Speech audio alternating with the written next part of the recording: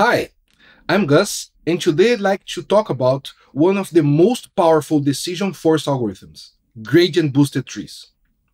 In our last video, I talked about how random forests make use of a collection of models to call on the wisdom of the crowd.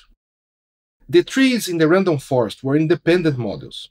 That is, their predictions weren't related to one another. But another option is to use gradient boosted trees in our decision forest. The basic idea behind gradient boosted trees is to start with a simple model, such as a decision tree, and then add new trees to correct the errors of the previous trees. The first tree is trained on the entire dataset.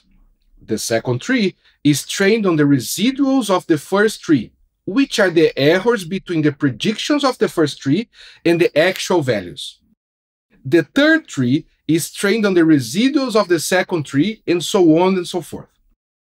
This process is repeated until the desired accuracy is reached or the number of trees is exceeded. The final prediction is made by combining the predictions of all the trees in the ensemble. Let's see how to create a gradient boosted tree model using the TensorFlow Decision Forests library. For simplicity, let's use the same dataset from the previous video, the Palmer's Penguin dataset.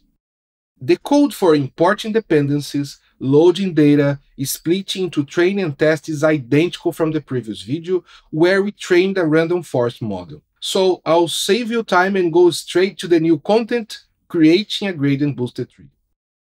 The main change is just which class we use to create the model. Everything else is exactly the same. Having this API makes it very easy to try different algorithms. Evaluating our newly trained model gave us some good results already.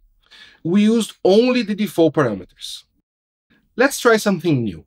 TensorFlow Decision Forest has the concept of templates hyperparameter. In addition to the default parameters, TensorFlow Decision Forests also expose the hyperparameter templates. Those are benchmark-tuned hyperparameter values with excellent performance but high training costs. To use, you just need to use the parameter when creating the model. After training and evaluating the model again, you can see that with only one change in the parameters, you get a better result.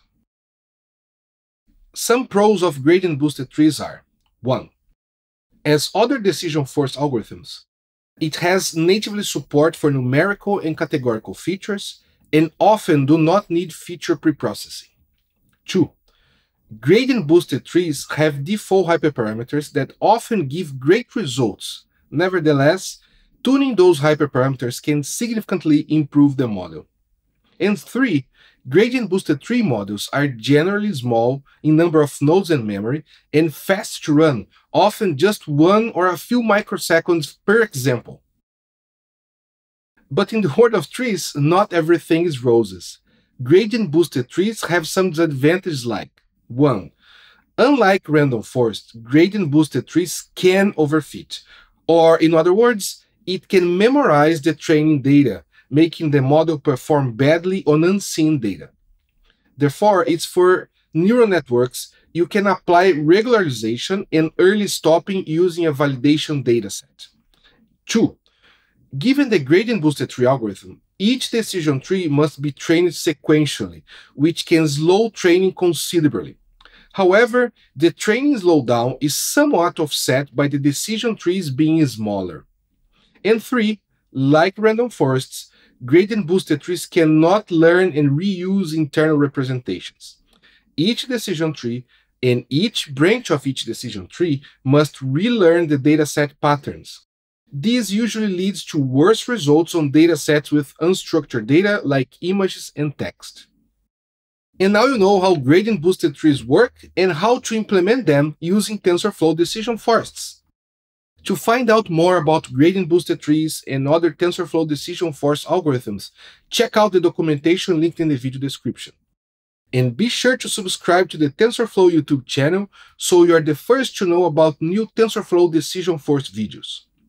If you have questions about TensorFlow Decision Forests, decision trees, or gradient boosted trees, then leave them in the comments below. You can also post your questions on the TensorFlow forum, which is also linked in the description. Thanks for watching.